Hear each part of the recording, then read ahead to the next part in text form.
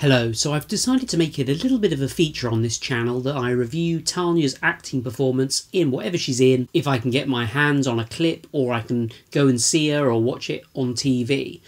So Tanya Burr is a famous sort of beauty vlogger or blogger, and recently she's sort of turned her hand to acting. Now, I've reviewed a play that she was in previously called Confidence at the Southwark Theatre in London, and I will leave a link to that review down below if you're interested.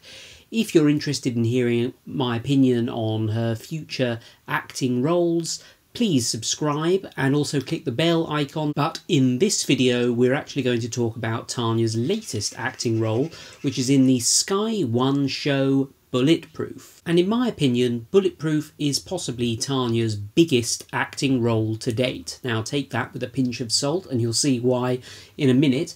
But Bulletproof is a Sky One programme, so it's got the biggest viewership of anything that Tanya Burr has done to date. In case you don't know, Bulletproof is a crime drama with two sort of chalk and cheese lead characters, and through the course of the series, through the sort of solving of gritty crimes in London's East End, you learn about the relationship between the two lead characters, and I guess that'll sort of develop over the course of the series. But let's get on to Tanya's performance. So she actually plays a character called Rebecca in episode 5 of series 1.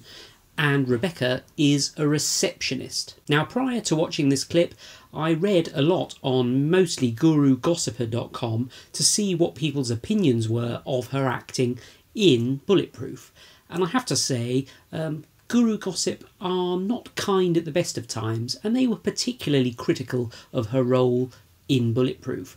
So to summarise, she had multiple personalities, she was underacting, she didn't show the right emotions, she looked angry, she was out of place, she was confused, basically every criticism under the sun. And that's just typical of Guru Gossip. They seem to kind of get off on criticising everything she does. So I'm going to give you my opinion, which I think is more objective. Before I kind of get into this, I'd just like to say I do have no vested interest in Tanya Burr. It doesn't benefit me to give a positive or a negative opinion of her acting. I'm just trying to give you an objective opinion on her acting performance. So let's get on with my opinion. So the truth is, it's actually impossible to give a critical opinion on Tanya Burr's appearance in Bulletproof.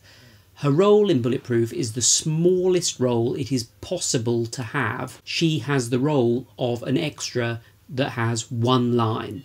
I actually calculated how long she's on screen for. She's visible on screen for 11 seconds. She says one small sentence, something along the lines of, "Good morning, how can I help you?" And then she picks up a phone, looks over at an office and looks back, and that's it. Then you just see the back of her head and her from a distance. It's literally a blink and you'll miss it appearance. It was 11 seconds. This is not a big role. She doesn't stand out, and to be honest, if anybody else had been playing that role as an extra, they just wouldn't have attracted any comment, positive or negative. And actually that's exactly how it should be. An extra role isn't supposed to stand out, so really, I hate to kind of side with Tanya again. In fact, it gives me a little bit of a nervous tick. But to be honest, you know, she played this exactly as she had to as an extra. So frankly, it's somewhat unrealistic and unfair that the Guru Gossipers have sort of launched on her in this way. She just doesn't deserve the level of criticism that's been levelled at her. And I think this sort of criticising her kind of facial expressions or the way she moves her head or something, or exactly the way she looks, is probably more personal than an actual objective opinion on her acting ability. And one thing that the Guru Gossipers seem to forget is that, you know, a role like this is going to have been directed line for line, facial expression to facial expression. They will have told her, you know, look up, deliver the line, look over to the side, pick up the phone, speak. And if they wanted her to look confused or they wanted her to look angry or shocked, they would have told her to do it and she would have done it. There is no room for creative expression in a one-sentence role in a TV programme. I mean, what's she supposed to do? Think about it.